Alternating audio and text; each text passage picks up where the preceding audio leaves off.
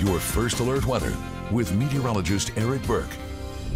All right, yeah, a lot of people ready for pool season, Memorial Day. We're getting there. Love me some point mallard, ready for some water slides, some diving boards. So always beautiful golf course out there too. And we've had great weather, and it makes you start thinking about pool weather when you're sitting in the 80s like we were yesterday. 80s coming today as well as tomorrow. Now, next weekend, we go right back into the 60s. In fact, by Sunday of next week, some of you might not even make it to 60 degrees. Believe it or not, April, it could throw a lot at you. You get some big temperature swings, some very warm days like yesterday. The weekend was fantastic. Today and tomorrow will be very warm days. Out the door, temperatures are in the 40s, 50s, and 60s. DeKalb County really the only one seeing 40s at the moment. Maybe just a light jacket needed out the door. Beautiful start to the week today, though. We'll see a lot of sun early before more clouds push in by the afternoon and evening, but still topping out around 82, 83, maybe up to 84 degrees.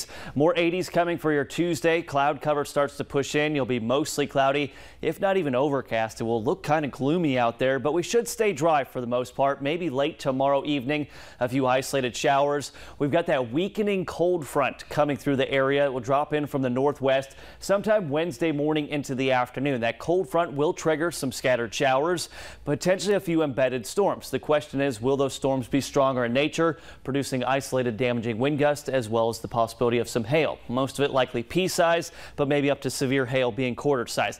There are some questions with that, more of a conditional threat at this time. Keep checking back for the latest. But then we get the big cool down. It's actually a second cold front that comes in Thursday night into Friday, and I mentioned weekend temperatures back in the 60s. So we go from mid 80s to maybe not hitting 60 by Sunday. Big changes coming. Here's a look indicator, fly breeze camera. A little chop out there, and that is from boat traffic, not so much the breeze. Very calm conditions at the moment. Look at your beautiful Monday sunrise. Only thing we could really complain about over the past weekend, as well as the next couple of days and weeks probably, it's the tree pollen in the extreme category.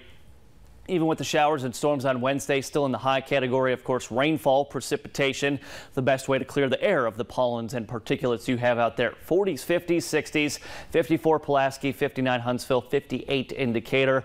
Monday traffic headaches, no weather-related concerns here. Just watch out for the students heading to the bus stop, as well as those school buses.